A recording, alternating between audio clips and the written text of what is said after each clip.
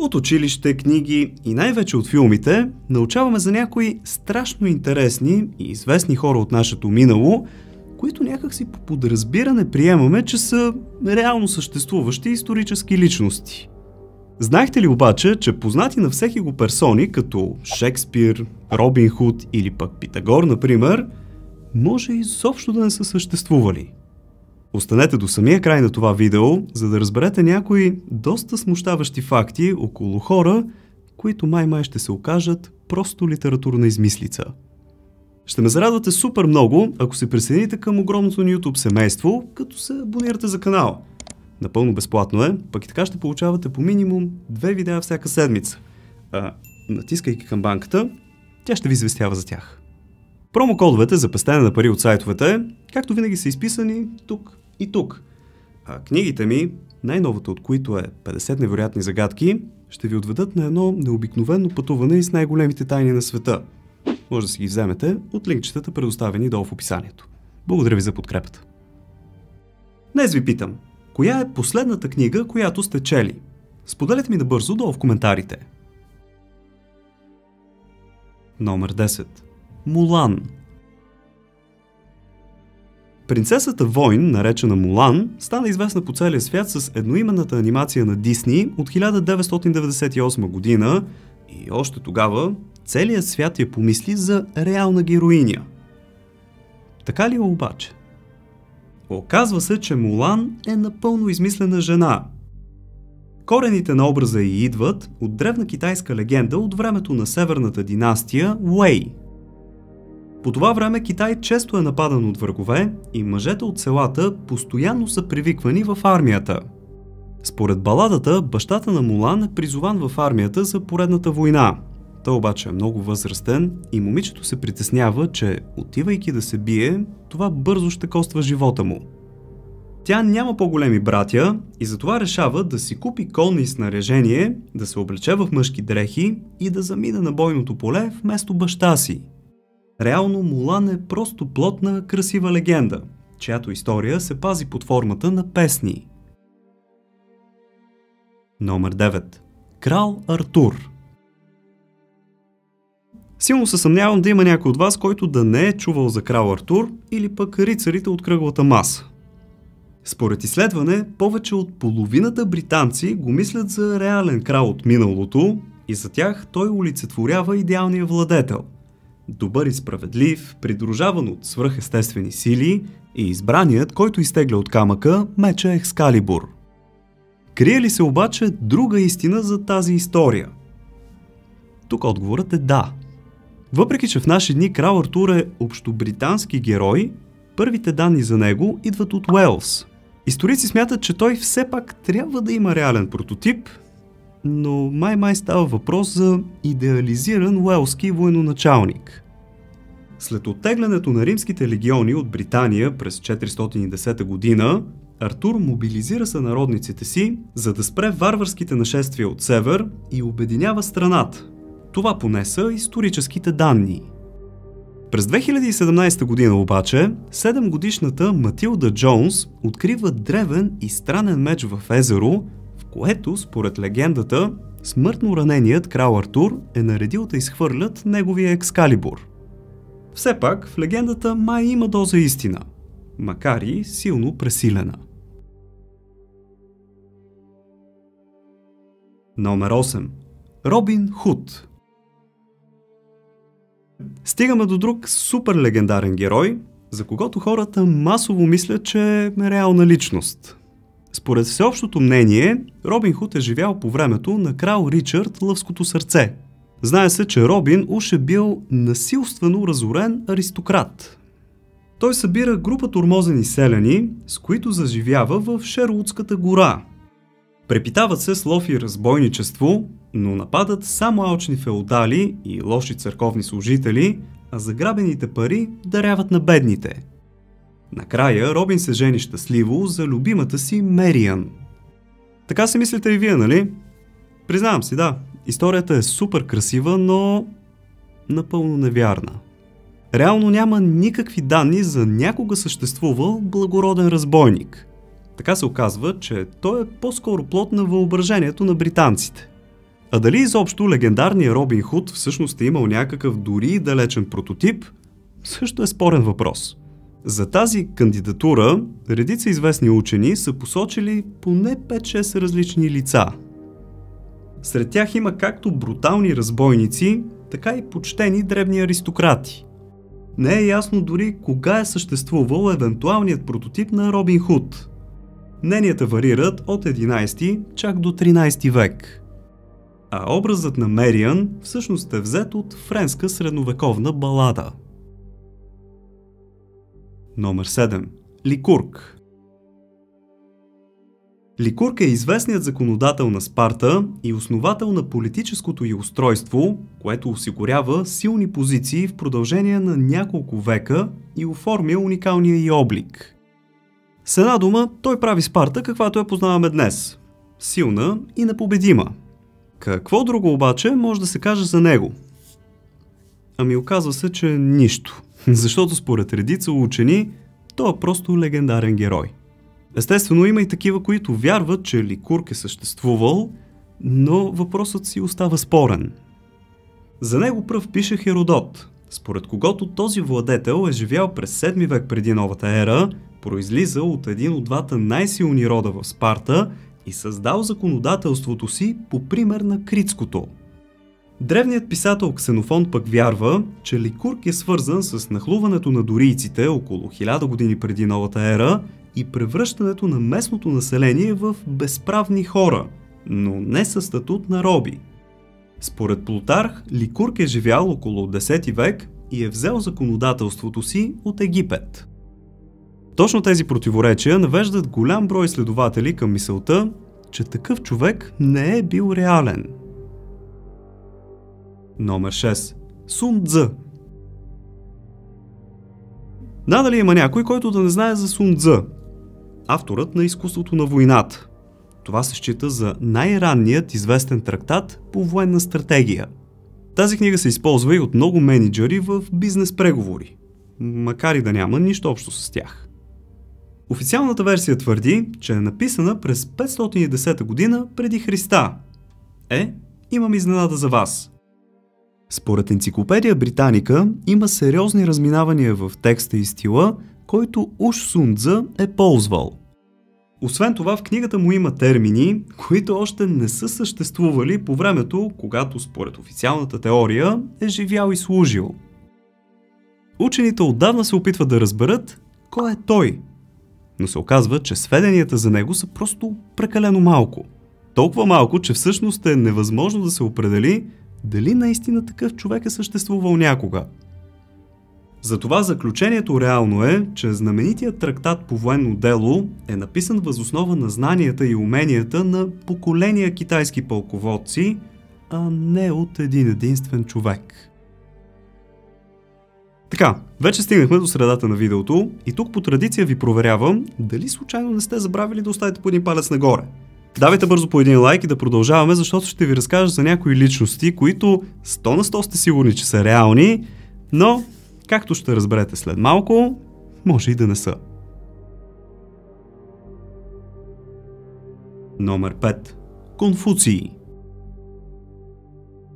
Сега ще си кажете, как така основател на цяла идеология, която е повлияла мисленето на хората в Китай, Япония, Корея, че дори и в Виетнам, да се окаже измислен?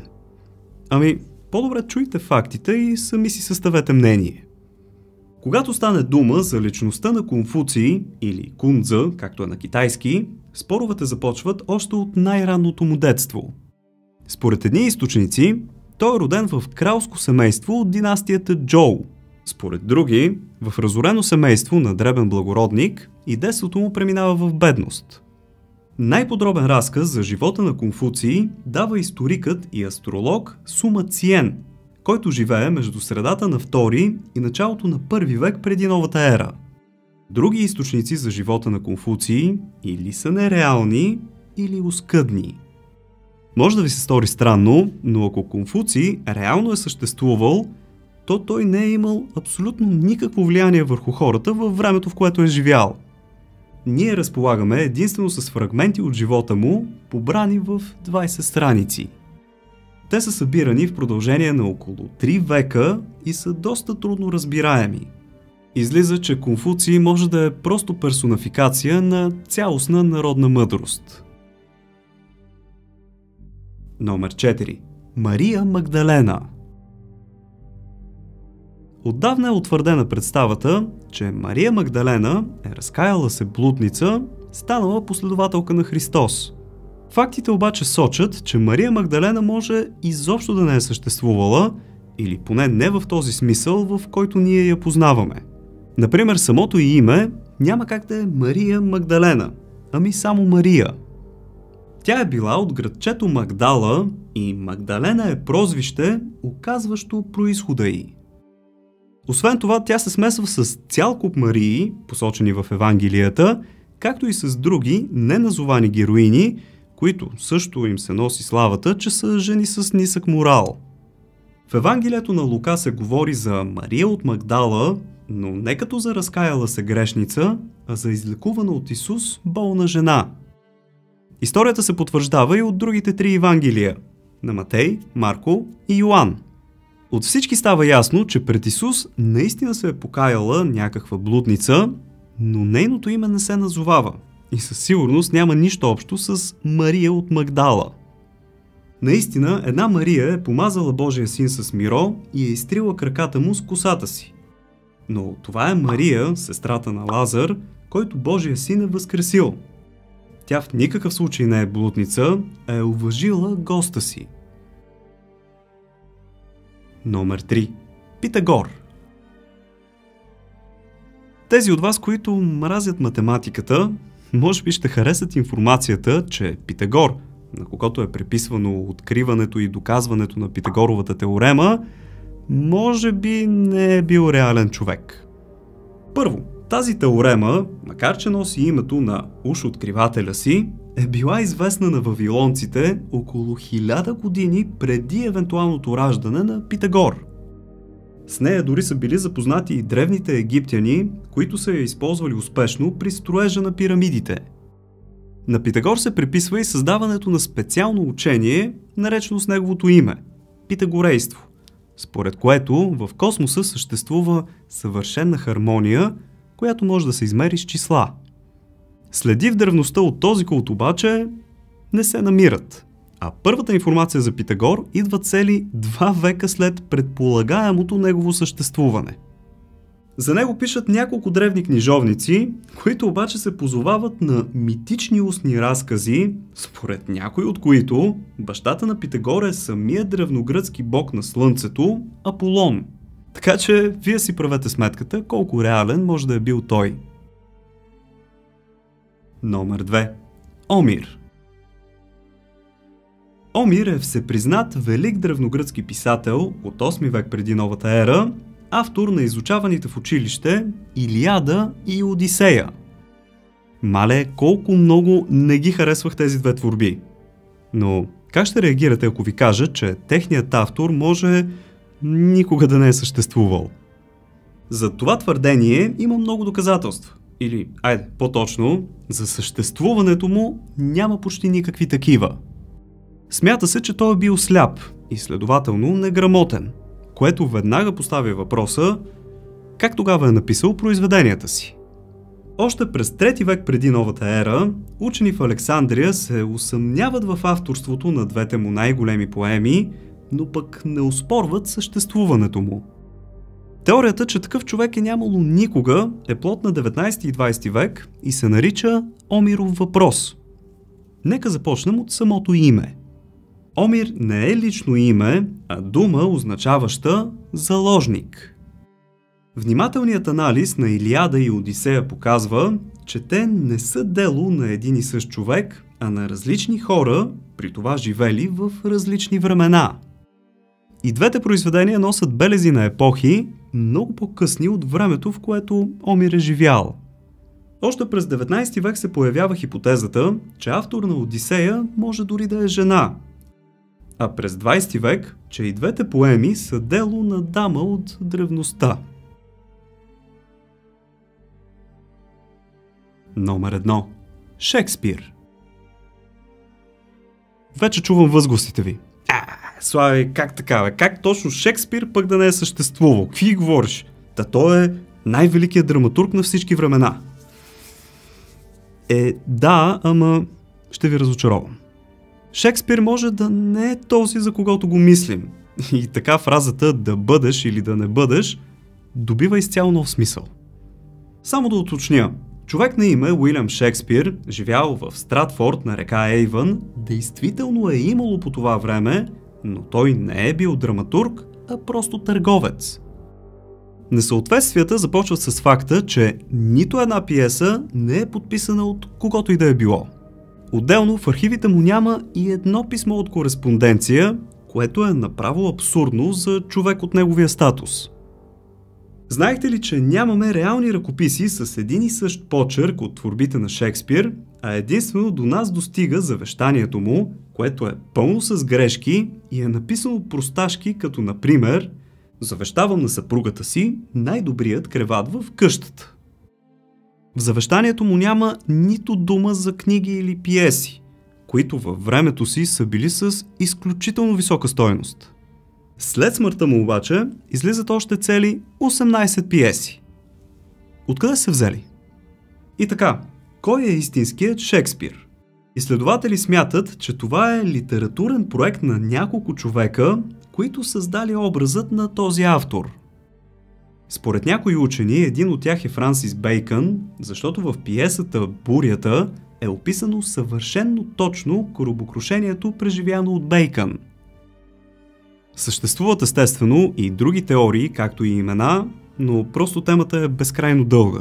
Има цели книги изписани по нея, така че може да ги погледнете или да прочетете повече в интернет.